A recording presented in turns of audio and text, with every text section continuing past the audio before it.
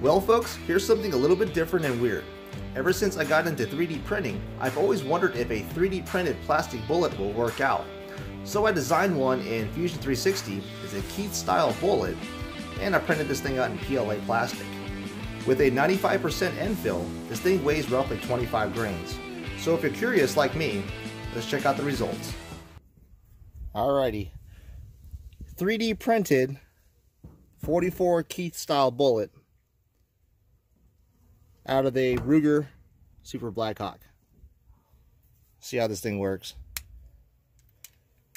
About 15 yards.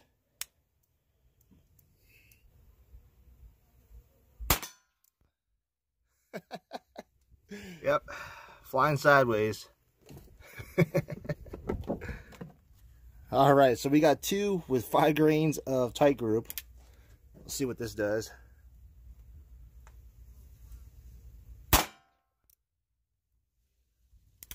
Okay, one more.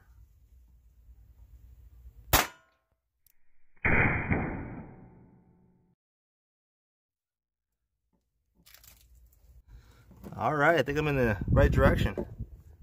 All right, how about 10 grains of 2400? Let's see if this thing stabilizes if we actually get a nice clean cut. All right.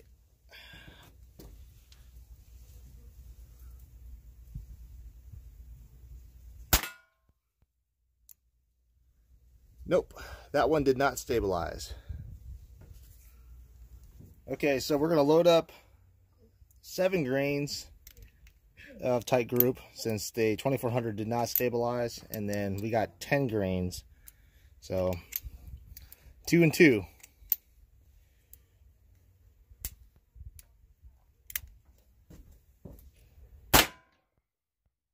Okay. That one seemed to stabilize.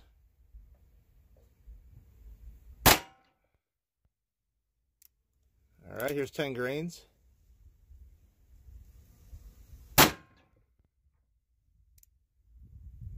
All right, that looks good.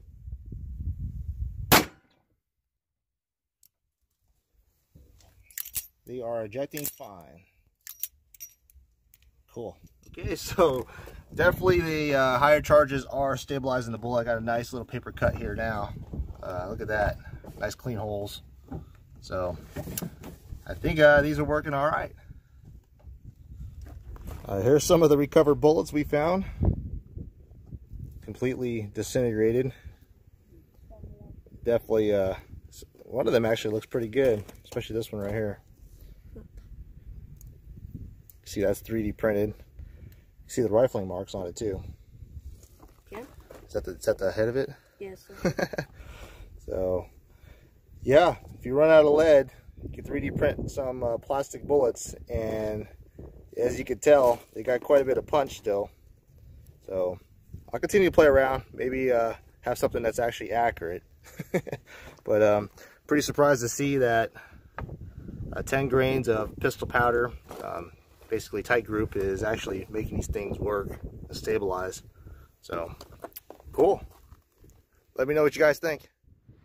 Given the fact that this revolver hasn't been cleaned after the last cast lead shooting, I tried to see if there's any kind of plastic residue or melting in the bore. This is the footage with the Teflon bore scope, and you can see that there actually isn't any fouling whatsoever. So shooting 3D printed bullets, is it possible to do?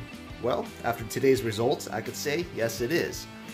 And if you guys are curious like I am, I'll do some more testing in the future. Let me know, comment below. As always, stay safe, happy shooting, and I'll catch y'all on the next video.